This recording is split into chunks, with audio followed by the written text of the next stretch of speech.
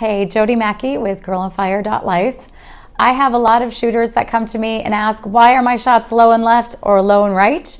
And I'm going to say that if you have shots that are left or right, you're gripping too tightly on the gun. If you're right-handed, your shots will typically be to the left and possibly even low. If you're left-handed, your shots will typically be low and right. The low situation is coming from your trigger control, and we'll talk about that in another video. But I want to talk about the situation of everybody really over gripping their gun. When I'm gripping my firearm, all of my grip comes from my shoulders down. If you grip with your hands, you are competing with your strength, and your dominant hand will win. And so my hands are out of the equation.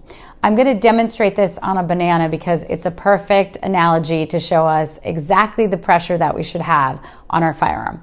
So I'm just going to pick up the banana just as I would a firearm with my finger outside of the banana. And I'm going to touch up underneath the trigger guard, wrap my hand around, and I'm going to take my thumbs off and out of the equation. If you are to the right as a right-handed shooter, you're probably getting that thumb on the frame, which is also counteracting and then pushing those shots to the right. If you take your thumbs out of the equation, then those shots and those inconsistencies will be irrelevant.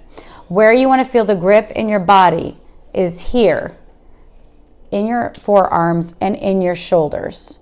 You're going to relax your fingers. So as a right-handed shooter, these three fingers you can see are just resting. They're not going to be gripping super tight. They're relaxed. This part is also relaxed in your hand.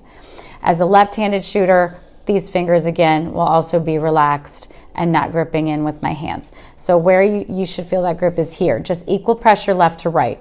As you relax your grip in the front of the firearm, your shots will go closer and closer to the bullseye as you relax that grip more and more.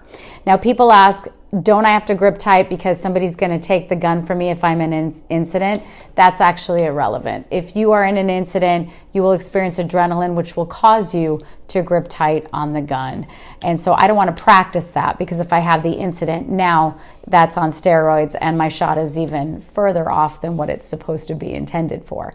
And so again, experiment with it, try it, but it is a science and it works. So relax your fingers, keep your grip here, and you'll see your shots in the perfect center. GirlOnFire.Life.